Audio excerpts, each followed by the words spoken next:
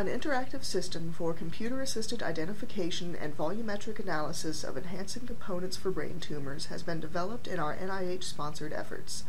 The system has been built as a standalone program which is light, only about 10 megabytes.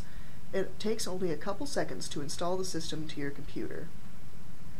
The system has a user-friendly interface. Here are two buttons to load post and pre-contrast MRI scans to be displayed in two windows, respectively. The system can process DICOM image sequences, meta-image, analyze, NIfTY, etc., popular medical image formats. The status bar will show the information of the slices and the tumor data. Most functions are implemented in a pop-up menu. The first thing we do is generate the 3D volume of the post-contrast scan. Here it is not directly used for tumor segmentation, but can give the user a reference. Then we can select a set of slices of interest for tumor segmentation. This is because there appear to be no tumors at all in some slices, so we exclude them from further processing. For this example, we select SOI from slice 14 to slice 21. The next step is to do subtraction, which subtracts pre-contrast from the post-contrast slice to obtain the enhancements. Here we define 15% enhancements as a default. As can be seen, there are many false positives in addition to the tumors, but we will show that the results can be significantly improved. The subtraction can be automatically propagated to other slices using the same percentage parameter.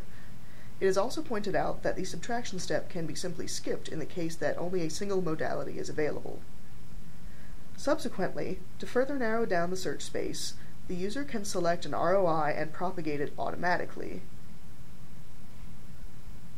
Segments of the initial detections in the selected ROIs are automatically obtained with the contours being superimposed in each segment. For those tiny segments with only a very small number of voxels, they will simply be filtered out. This window shows the result after disregarding these tiny segments.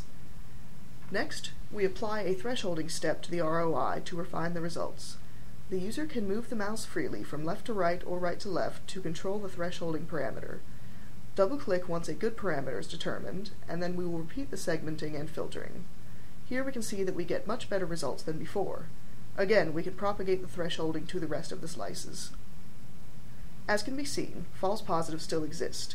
In order to optimize the results, the system also offers an option for the user to edit the segments.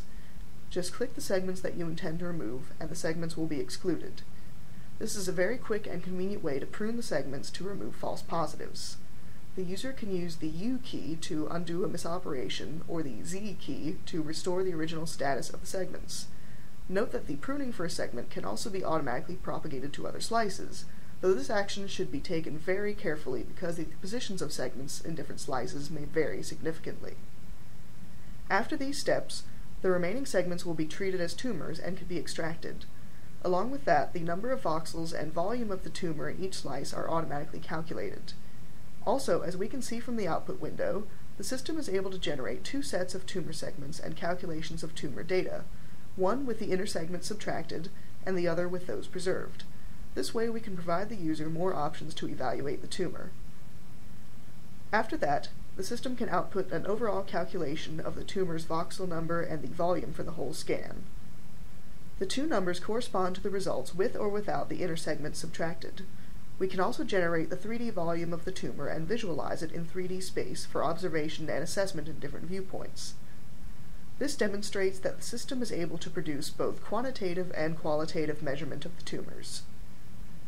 Now, if we repeat the brain volume reconstruction operation, we can get a 3D display of the tumor inside the entire brain structure. This can give the users an idea of the approximate location of the tumor. All of the calculated tumor data and the 3D view can be saved to disk. This data can be reloaded later as well. We have demonstrated how to use the system to segment a tumor from one scan. If we have segmented the tumor for 2 scans, say 2 scans acquired at different times for the same subject, the system is able to compare the 2 tumors in 3D space. The comparison results can tell the user how the tumor changed over time and how much. Say it may have decreased, increased, or may be unchanged. This is therefore very useful for evaluating therapeutic responses and helping decision-making in treatments. We can even give a 3D display of the difference of the 2 tumors.